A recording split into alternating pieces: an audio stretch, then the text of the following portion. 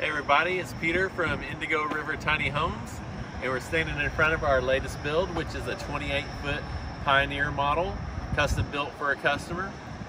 On the outside, we've got our storage shed over the tongue of the trailer with the mini split system out here. Except this time it's not a storage shed, it's interior. That's right, it's not this time. Yep.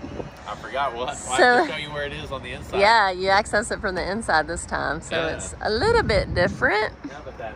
Built on a trailer-made custom trailer. And this is the back door we're going into here. We have it turned around. It's got the blinds. So this is pet door. Excuse me. Blinds inside the glass. Very popular. All right, here we are. We're standing in the living area right now. So this is a Pioneer, did you say that? Pioneer, yes, which means for us that's all one level. So there's no crawl-in loft, or you can do a crawl-in loft if you want, but there's it's downstairs sleeping. Downstairs sleeping. Downstairs master. Yep. And this one, she opted for a Murphy bed, and so this will be the living area / bedroom. So the Murphy bed pulls down like that. And the weight of the mattress will keep it down. It won't stay down because it's too light right now. So this looks really pretty. And we planked it to match the walls. And then we've got this beautiful built-in wardrobe, which is normally in the shed area, but we built this out from the inside so that she could have extra storage for her clothes. So we've got hanging here, and then drawers down below, all pushed to open so that so it's a smooth, and also the handles won't interfere with the opening and closing of the Murphy bed. Yeah. So mini split, ceiling fan for ventilation. People ask a lot about, what do y'all do for ventilation? So we, of course, the ceiling fan is standard, and then we do some ventilation to the outside and the bathroom and the kitchen. And a fresh air inlet. And then a fresh air inlet. So let's look at that. And so when you turn the fan on over the cooktop or in the bathroom, that's blowing air out, and it comes in through that fresh air. And then the Mr. Cool mini splits, so they have a heat setting, a cool setting, just a fan setting, and then a dehumidify setting. Mm-hmm. So Indigo River houses, no mold happening here. Yeah. She had us install a pet door, so it's a through-the-wall pet door. She's going to have a fenced-in area out the back door here. Just fire extinguisher. Got a great-sized kitchen, this one, with lots of countertop space. Full-size sink with accessories that sit down in the lip of the sink. So this is the recycled glass countertops. You can get all different kinds of colors. But this one is nice with the green and brown and amber with the red cabinets. I think that turned out, it turned out great. Pretty fun.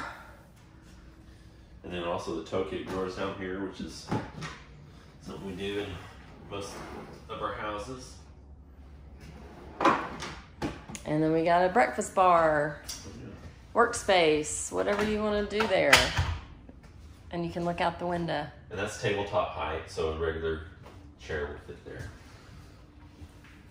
So sometimes we do bar height, really countertop height. Put up and put down. And we've got a full-size oven, big enough to cook a turkey in. 2-burner cooktop, and then a microwave. I like how she did her cooktop sideways. Did y'all do that, or did she ask for that? The countertop guys did that. Oh. And then this one has a slide out. Oh, yeah. She wants to use this as a broom closet. Normally we'd put some shelves in here and make it a slide out pantry, but she wants to actually use it as a broom closet instead. You could put a couple shelves on the top. Yeah, there probably is room for a shelf or two. We might add that. Then apartment size fridge. Snaps right back in there. Maybe. We'll edit that in post.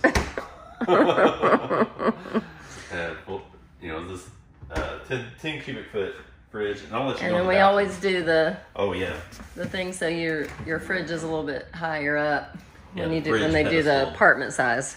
Yeah, because the space, because it's so low to the ground. Okay, so we've got a nice vanity. This is a standard vanity for us. She wanted the stackable washing machine and then a regular flush toilet. Obscured glass. We won't look at me in the mirror. So there's a little different medicine cabinet than what we normally do, but and we've got our full-size soaking tub.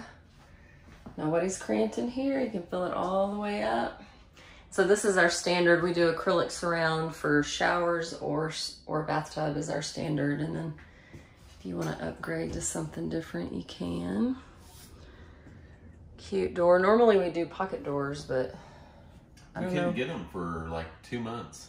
We couldn't get pocket door frames. Oh my gosh. This is why tiny houses are, and every kind of houses are expensive because everything takes longer, and we waited a month for one window. Yep. On this house and another house where all the windows came but one. Yeah.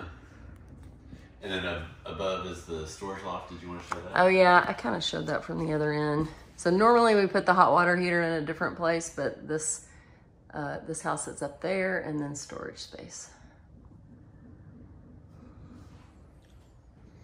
All right. Is that everything? I think we showed everything. All right. Well, thanks for watching. Tune in again. Come see us. We love you.